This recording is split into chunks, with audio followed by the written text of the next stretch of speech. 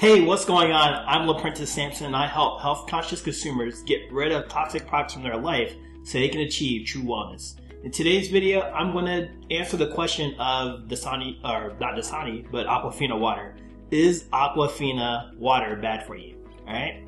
So, if you haven't seen any of these videos, what you want to do is make sure you hit that subscribe button so you can see more tips, tricks, and tactics on improving your wellness. Alright? Now, with that being said, I got 5 things for you to think about when it comes to discovering, is Aquafina Water bad for you? So let's go ahead and get started. The first thing is oxidation, right? I'm going to go ahead and open up this Aquafina Water here, and one of the concerns that we should have when it comes to drinking water is it actually oxidizing us? Is it making us sicker?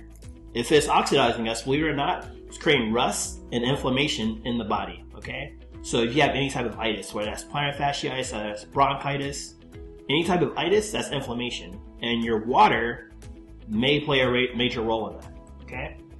So you want your water to be an antioxidant, right? So you want to be anti-aging.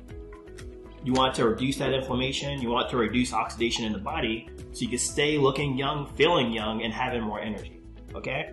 Now, we're going to test this here using an ORP meter. So if we see a positive number, that means this is oxidizing us, creating more sickness and aging in the body. However, if we see a negative number, that means it is an antioxidant, it's pushing out those toxins, bringing down that inflammation, and it's essentially the fountain of youth. So, let's take a look at Aquafina. And as you see, it's 199 and steadily climbing because of the air. The air is oxidizing us, right? So we're in a constant battle. However, let's take a look at this water over here. And as you can see, it jumps immediately. And this is a negative 630 and climbing, right? So that's a negative number. That means it's antioxidizing.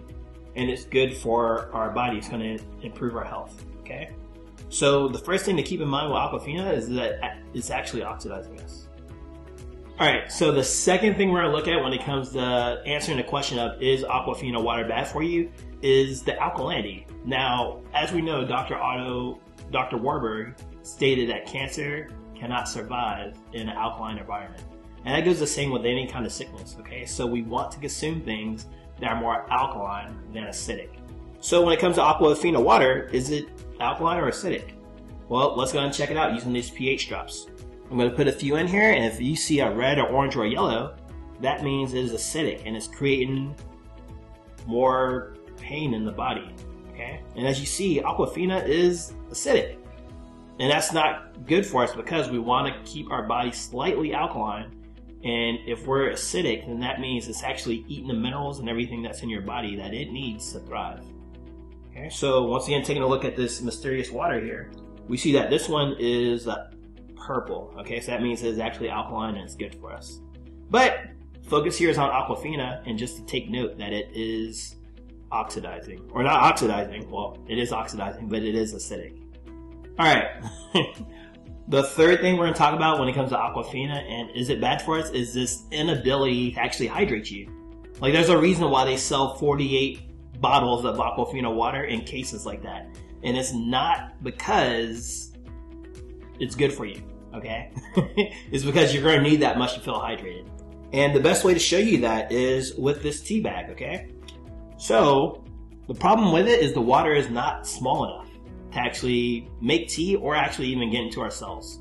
Take that with the fact that it's oxidizing and acidic, and our body wants nothing to do with it. So what ends up happening is it goes straight to our stomach, and it's treated like food.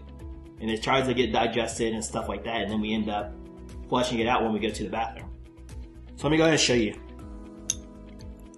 Alright, so I'm going to go ahead and pour this Aquafina water. And as you can see, it is not making tea. And once again, you're probably thinking, of course, LaPrentiss is not going to make tea. But how do we make it? We have to boil the water, right? And we make the water small enough to where it's actually able to pull the nutrients out and make tea. So it's doing like a little tea light thing, right? So let me go ahead and try it with this other water here. Let's see what we get.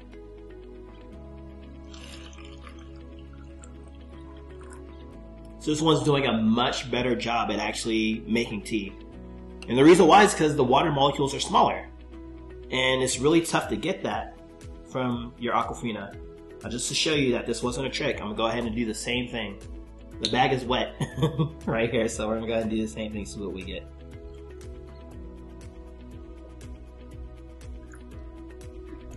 And it's still not making the tea, right? So it should be able to make tea. Now think about this, if we're taking supplements, right? We're normally taking supplements, we're taking vitamins, or if we're cooking and we're going ahead and we're using different ingredients, you want your food, you want your supplements to actually get into your bloodstream. You want your food to actually have flavor and impact without having to use so much. And if you use the right water, then it's going to actually come out a little bit better. And as you can see, I can use this water here and actually bring out the impact of the tea that we should have gotten when we used the Aquafina. So this is a prime example of Aquafina not being able to hydrate us at a cellular level. Alright, so number 4, the fourth reason why Aquafina may just be bad for you are the secret ingredients that is in this water. Now, this is actually purified water, and it's purified through reverse osmosis, okay? Now, the good thing about that is we remove all the bad stuff from the water. The bad part about that is we remove all the good stuff from the water too. That makes this water a scavenger. And because of that is eating away at the plastic. So, if you let this sit in here long enough, which we don't know when we get it, there's going to be little bits of plastic in here. And if you tasted Aquafina water or just bottled water in general, you taste it like, this tastes like plastic. It's because the water is a scavenger. In addition to that, you have a bonus ingredient in here known as xenoestrogen. Okay? So when that starts happening, this creates that carcinogen known as xenoestrogen. And 75% of men and women who have breast cancer end up having too much xenoestrogen in their body. Now, I'm not saying Aquafina is the cause of that, but you can definitely get more of that in your body if you're drinking it from bottled water. So keep that in mind, okay? Fifth and final reason why Aquafina may be bad for you is not only that it is oxidizing, not only is it acidic and create more sickness and disease in the body, not only does it not have the ability to hydrate us, and on top of that, it actually can increase the likelihood of you getting cancer, we're paying for it. That's the last one, we're paying for it. Now, I'll tell you right now, you're paying the cheapest amount possible for water, but you are paying for it. You're getting a 78 pack of Aquafina water for like maybe $3, but let me tell you something. You get what you pay for, right? You're not going to see, when it comes to cars, you're not going to see a Mercedes-Benz on sale for $400, okay? And there's a reason why, because there's value to it. Is there value to this water? With everything you've learned today, there is no value in getting this water. That's why it's in front of you when you go to the store. They don't do any advertising for it because they put big old 97 packs of the water for you to get, and they charge you $2 for it because they know you need water. Heck, it's 75% of our body is water, right? But you spend your time getting the cheap stuff, where's your energy going to be? How's your skin going to feel? How are you going to feel when you sleep? So just keep that in mind. Not only all the bad stuff that's in here, but we're paying for it. And we shouldn't be paying for this, okay? You deserve to have better water. And so if you are serious about improving your health, I highly recommend getting in contact with me, all right? I am available on several different platforms. First one is here on YouTube, so make sure you smash that subscribe button. Second place you can find me is on my website, LaPrentissDemond.com. Third, you can find me on Facebook, and I have a whole page dedicated to providing different tips, tricks, and tactics on improve your wellness. That's too hot for YouTube. Alright, so make sure you check me out. Let me know what you think about this in the comments below. Thank you for watching, and I will see you in the next one.